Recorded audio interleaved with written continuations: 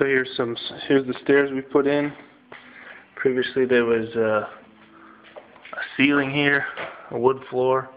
Cut it out, put in the treads and the risers using primed pine and painted, and then oak tread, bull nose, ripped down the length. Here's the posts we put in temporarily.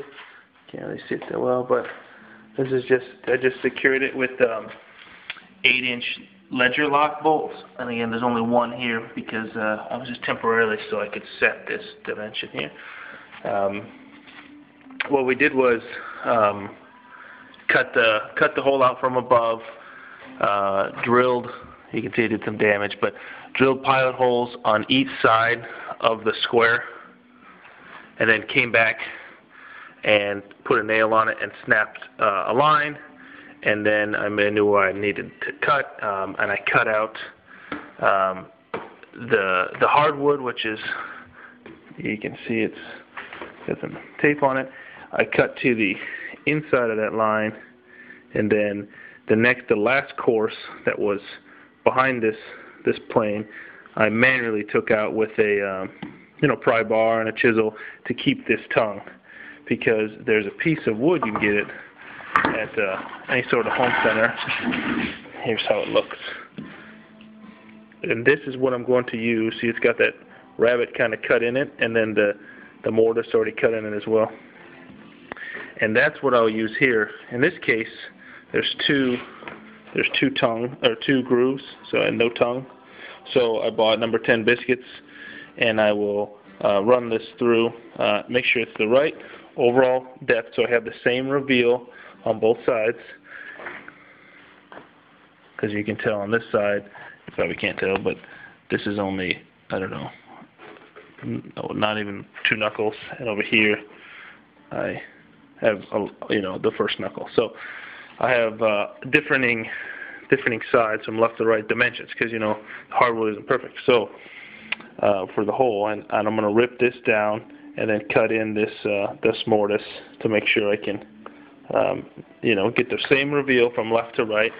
And this is a standard molding you can get just about anywhere. I think I got this at Home Depot. It's oak, but it's perfect because it has this rabbet in it, so it will hide what we're going to put as like a baseboard, upside down, to hide this final joint, so you don't see this edge here, but yet you won't see the edge of that upside down baseboard. So that's one part of the video, and you can see here that we have I put in the handrails, and these are just temporarily in terms of I'm going to take them out and take them out and do what's that called? So this is the kit I use to adhere the post to the deck by a company called Springbolt, or that's the product, I guess. This is probably the company, Sherwood. Anyway, their videos on YouTube, they do a good job of describing, the basics of how these work. This is a massive 1 3/8 hole that you have to get a paddle bit for, and you just follow the instructions. It couldn't be simpler. If you can put together a birdhouse, I think you could probably put together, these railing systems. So here, this is adhered to the deck with this kit. Again, it hogs out a huge hole, though 1 3/8. Of course, you can't see that. But one thing I would recommend is have, when you drill these big holes, and you take all your measurements 4 or 5 times to make sure, because in this case I wanted this plane of this to line up with this plane, so your eye doesn't seem like these 2 posts are out of plane when you look down the axis of them. So if you look down here, you don't want it to look crazy. So, and the other thing was to make sure it was extended into the actual joists, the decking. I have 2x10s that run through here, and they're doubled up. So there's 2 that run this way, there's 2 that run this way, and they die into this carrying post with joist hangers. and then there's 2 over here at the beginning that run all the way to span to the middle beam in the basement. So I used a deep scanning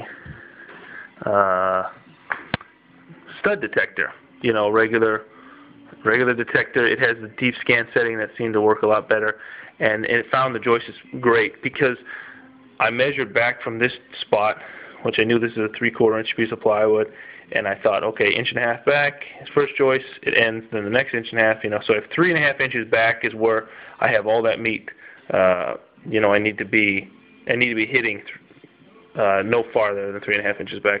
And it turns out that good thing I had the stud finder, because the joists, when they're sistered, or not exactly sistered, I wouldn't say next to each other. So there is a small gap, and in some they look fine from when you look up from the basement when I put them in.